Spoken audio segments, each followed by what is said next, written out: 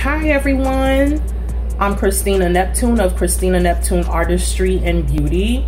I know you guys are looking at my face like, what is going on with her face? Why does it look like she's tore up from the floor up?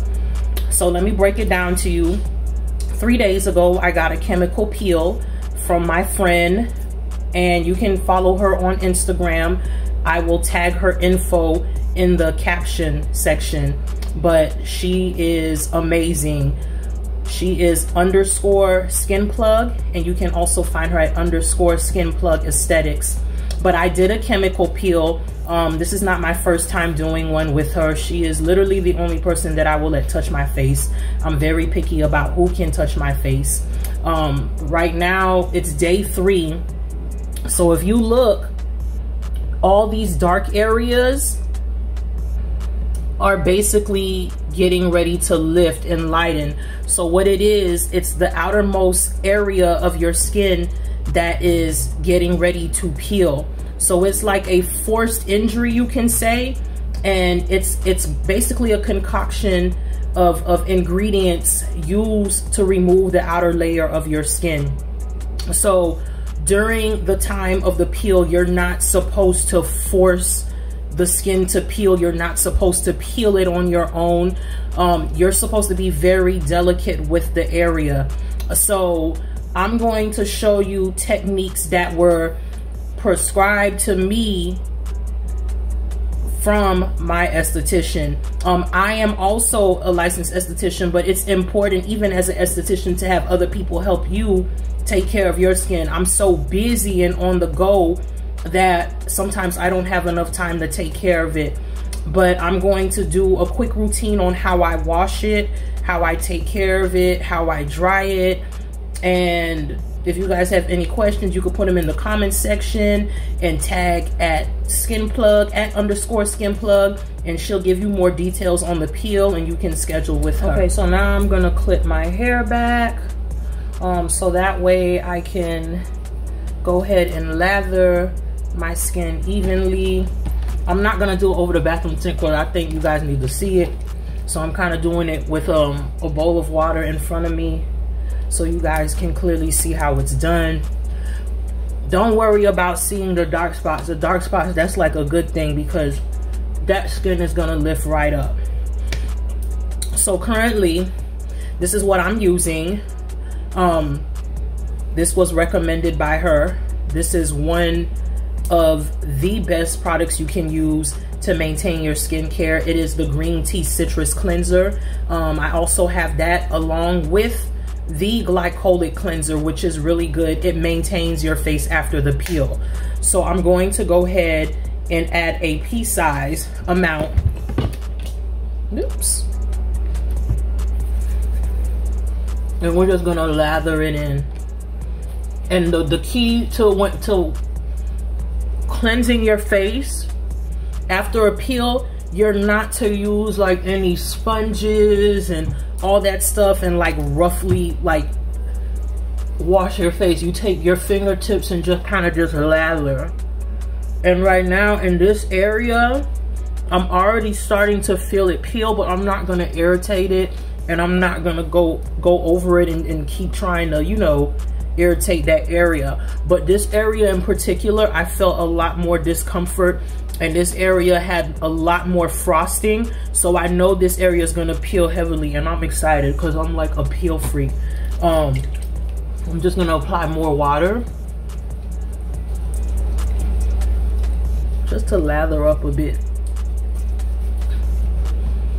and then when I return,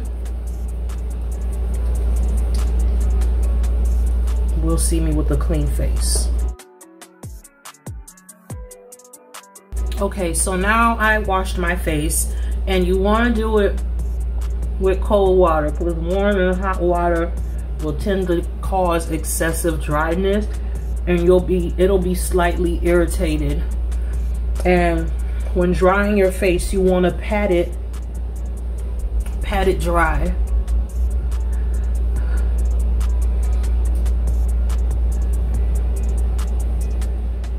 If you could see, this area here is starting to peel. this is getting ready to peel soon.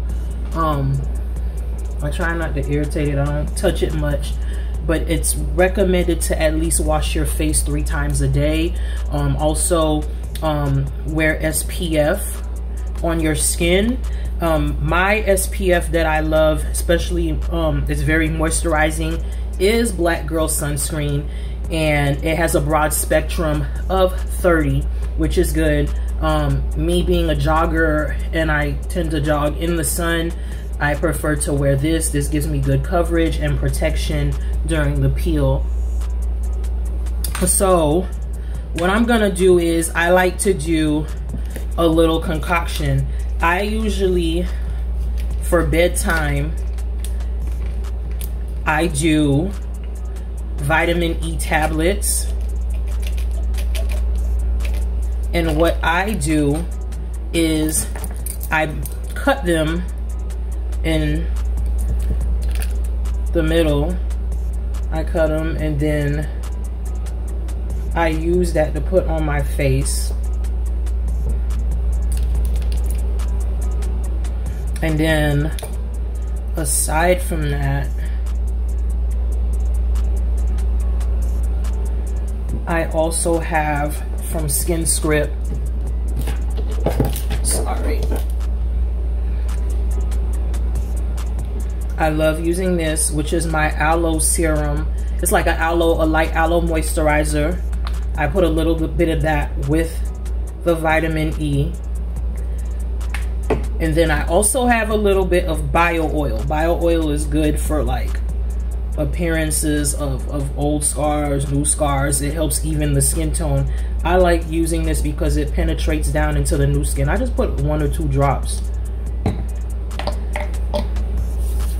So I'm rubbing it, lathering it. What you don't want to do with this is rub it in.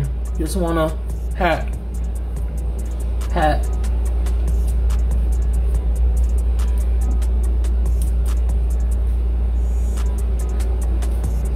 Just pat it in. Just make sure you get all over, especially in the areas that are getting ready to lift and peel. Yeah, your face is going to look a little greasy. Even after the peel, you're going to have certain areas on your face, especially the forehead area. It's going to be extremely shiny, and that's because the skin is tightening before it peels. That's normal. And you're going to see a little bit of your skin tone changing, where your skin may look darker than the rest of your body, and that's only because that dead skin is lifting, and when that dead skin is lifting, it tends to make you look a little bit darker in tone. So I'm just patting. You can see this area is peeling. Even the texture of the skin is a little bit more rougher, but that's the dead skin that's getting ready to lift. So this is my daily regimen during the peel. So I'm on day 3. So I'll keep you guys tuned in with the whole process of the peel. Thanks for joining in. Y'all be blessed.